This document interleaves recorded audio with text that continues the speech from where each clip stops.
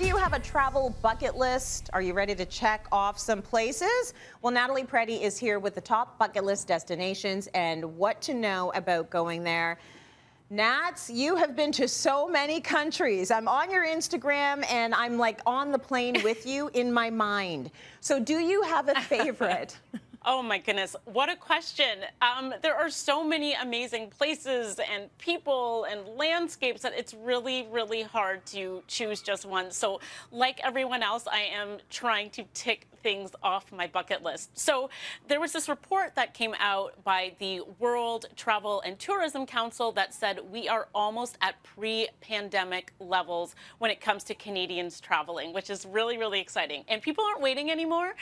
Families, couples, they are taking things off their bucket list. It's really exciting. Yeah, I think people are worried, you know, if the world shuts down again, you want to get some living in before that happens. So what is the first destination you've got for your bucket list? Okay, so where lots of people are heading is Australia. I mean, it's far, but it is worth it. Some of the most amazing landscapes in the whole world. So let's start with Sydney.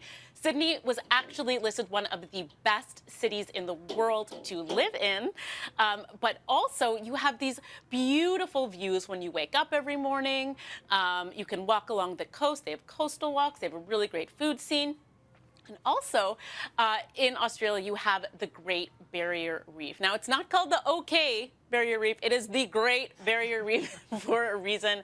So many amazing species, the colors, the beauty. Like, it is actually mind-blowing.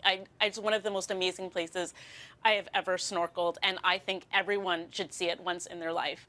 And also, the landscapes. If you go to the center of Australia, there are so many beautiful landscapes that have been there for millions and millions of years. Canyons, you can see fossils of fish on the top of canyons. It's wild. And of course, Uluru, which is formerly Ayers Rock, which is a sacred indigenous place.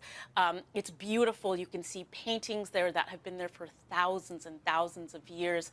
The earth is red. It is just gorgeous. It's breathtaking that you really, really feel the majesty when you're there. I just love jumping into the history of a place. And so it's nice to get a little bit of that taste of history. I think that it sounds beautiful. You just got back from Italy. Yes. How was it? One of my favorite did. places on the planet. And of course, it's on the list. It is perfect. It was actually perfect, Tracy. Perfect. And so you've been, so you know why it is on so many people's bucket lists. It is history. It is food. I mean, essentially, I've been carb loading for 2 weeks, and it's been glorious. So we started off in Florence. Florence, you've got some amazing religious history, which you can't top. You've got art. You've got, you know, that's the leather, a place to buy leather goods. The first ever Gucci store was in Florence. So there's so much to see. The food is phenomenal. And you know, you're in the city and you want to head out. So you head to Tuscany, rolling hills, lots of wine. I know we all like wine. And what's great about Tuscany is you can have a liter of Chianti, just house wine, for about €8. It's glorious. The food is magnificent. And you head through to Rome, same thing. You know, where else are you going to turn the corner and see a 1,000-year-old cathedral right there? You know, it's just, the history is overwhelming. And then you head down to the Amalfi Coast, which you cannot put into words. No pictures do it justice. It is just the most beautiful place, and you can head along the coast. You know, you can head into Positano, which is famous, Amalfi, which is famous, but there's lots of little towns on the coast like Ravello, Piano di Sorrento, where they have these gorgeous lemon groves and the views of Capri. It is actually perfect, and you can do some celeb spotting there too. Sure can. Okay, how about the celebs in Hawaii? I'm sure there are many there as well, but talk us through Hawaii.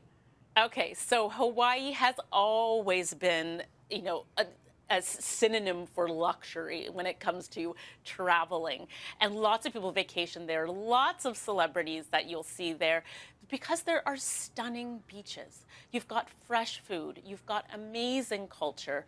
But what Hawaii's been doing for a long time, and a lot of people don't know about, is really focusing on sustainable travel. And for a lot of people that are traveling now, sustainable travel is something that they look for when picking their destination. So Hawaii started doing wildlife educational programs for kids in a lot of their resorts. They've also incorporated solar power and regenerative tourism, so planting trees, things like that. So they are really turning this beautiful paradise in the middle of the Pacific Ocean into a place that is luxury, but also education and focusing on saving the planet. So that's another good reason to have it on the bucket list. Okay, I think we got our list. Natalie, thank you so much. Excuse me while I just go book a trip and hop on a plane, because now I gotta go travel. I'll meet you there.